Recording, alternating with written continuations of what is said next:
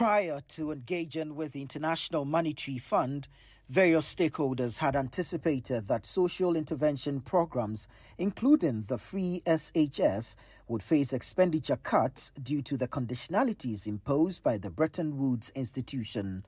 However, the government, particularly regarding the free SHS policy, provided firm assurances of its commitment to safeguarding interventions that benefit the poor in society.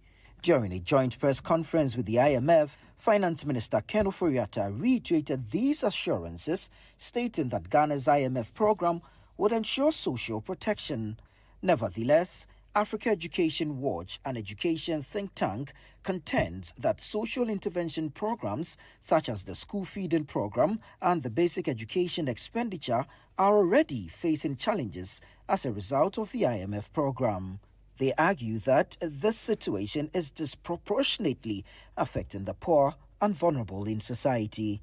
Speaking to Citi News, Kofi Asari, the Executive Director of Africa Education Watch, emphasized the need for the government to review the medium-term expenditure framework under the IMF program to ensure adequate funding for the education sector. There is no basis to cut down on basic education expenditure and still,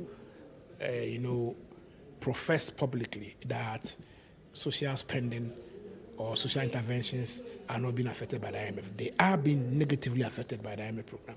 And that is why we are going to have a discussion with the IMF and have discussions with our government that the medium-term expenditure framework must be reviewed, because the budgets for 2023 and medium-term projection for 2024-2025 for Ghana's school feeding program, for basic education, for the entire education sector must be reviewed to reflect minimum funding norms.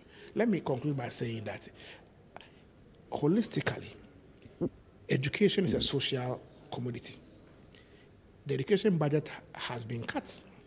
The share of education of the national budget was 12.9%. 12.9% of the national budget was allocated to education.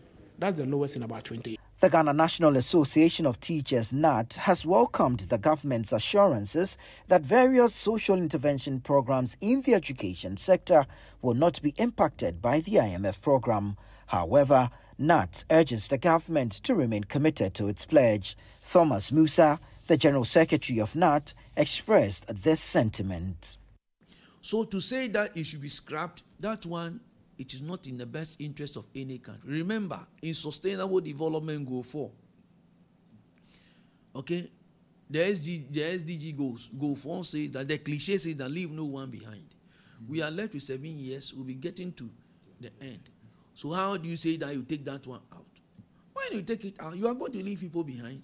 So please, saying that it should be scrapped, it is not an option at all. I repeat, scrapping it is not the option. It is not the way to go.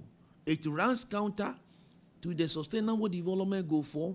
It runs counter to our Constitution, Article 25, both Articles 25 and 38 and all that. This one, it is the policy direction as to how to get it done. And we are saying that let us use both the distributive and redistributive to get it done. And everybody will be fine.